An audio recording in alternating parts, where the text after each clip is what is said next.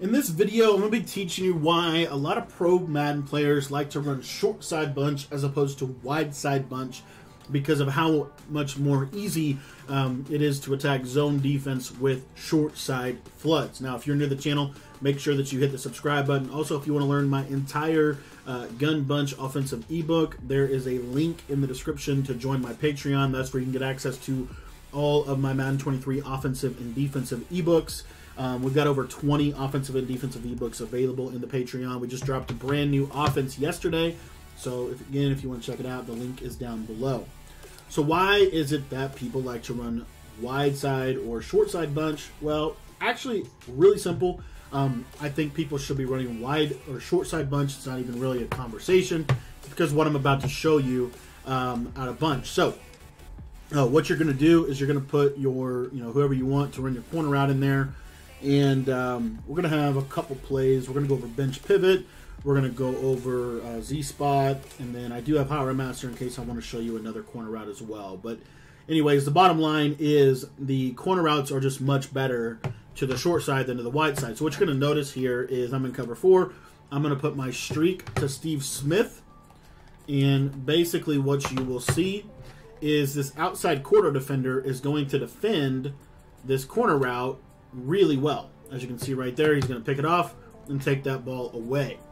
So you almost can't throw that. And really what you have to do if you want to run short or your bunch to the wide side of the field is you basically have to motion this player out so that he can then be a clear out for you to throw that ball, to Cooper Kupp right there. And you got to hope that they don't have zone knockout abilities, because zone knockout abilities are going to be another problem with wide side bunch, is the fact that the zone KOs have more time to be able to get to the defender.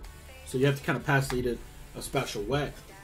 Now I'm going to run this with my bunch to the short side. So we're just going to move the ball to the right hash, and you're going to notice a completely different experience.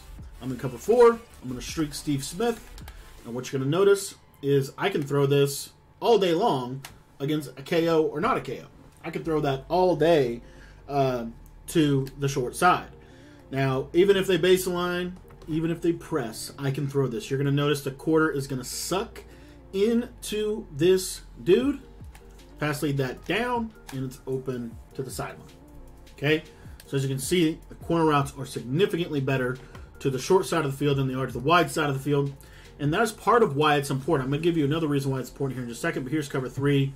You see basically the same exact behavior. Compression is really good for attacking man and zone this year. I think compression sets in general, bunch, gun tight, those are two really good formations. And so you see with with a lot of ease, we can attack really easy to that side. Now, the other reason is you put your solo receiver over here on the wide side of the field. Now, when the solo receiver is on the wide side of the field, what you're going to notice is if I put a C route and a wheel route, these seam wheels do a really good job of clearing out zones to the wide side. So what you're going to notice is this wheel is going to clear out that zone, and I can throw that C route, and I have a lot more space for my C route to be able to work against man and zone. Not only that, but also, let's say I want to run a skinny post. So let's say I want to run, like a bunch trail concept. Something like this. Okay? You're going to notice here, especially against like cover 3, when you run a post from the wide side of the field to the short side of the field, they tend to run better because they now have an ability to get into a really soft spot, as you can see right there, as a potential cover 3 beater. So there's really a lot of benefit to running your bunch to the short side. Not only does it put you in a position where your corner routes are going to be more effective, but you're also in a position where you can do stuff like this. And now, if they're in cover 3, even if they're in cover 4, you could potentially get a one-play touchdown over the top because your post has more space to be able to work. Okay, so that is why, in my opinion, I think in a lot of people's opinion, it makes a lot of sense to run your bunch to the short side, generally speaking. Not always, but generally speaking. So if I was on the left hash mark, all I would need to do is just flip my play. You'll see here, here's that cover 3 beater again from the post. Wide open. If he catches it, he's not gonna, of course, but it's wide open to the post. The other thing that you get now I also want to show you one last thing here. Let's say that I wanted to, run mesh post. Another little piece to consider is I want to run mesh post, right? And I want to use it to beat cover 3. Streak, C route, and then whatever you want to do. You'll see here that streak doesn't suck in that middle third as good because our bunch is to the short side. So there are some scenarios where if you run this, if you want to run this play, right, when you want to run a post, you ideally want to be on this hash. So there are some scenarios where bunch to the wide side makes more sense. So you'll see right here against cover 3, this will be pretty decent. Right in that little pocket.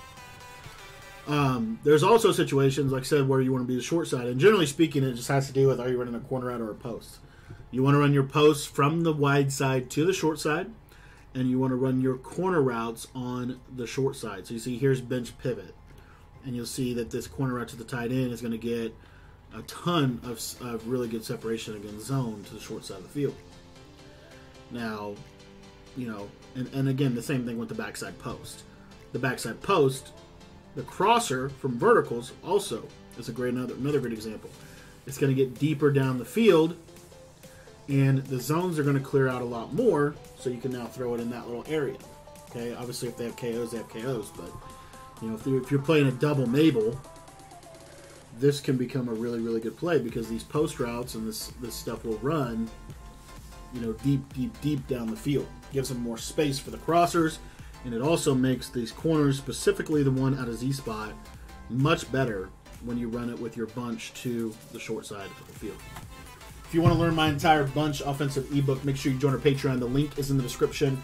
$10 to sign up. It gets you access to all of my Madden 23 offensive and defensive ebooks. We're also dropping a brand new defense this week, which I'm actually really excited about. We got a preview of it coming up later today. So thanks for watching the video. If you want to sign up for the Patreon, head down to the description and click the link down below.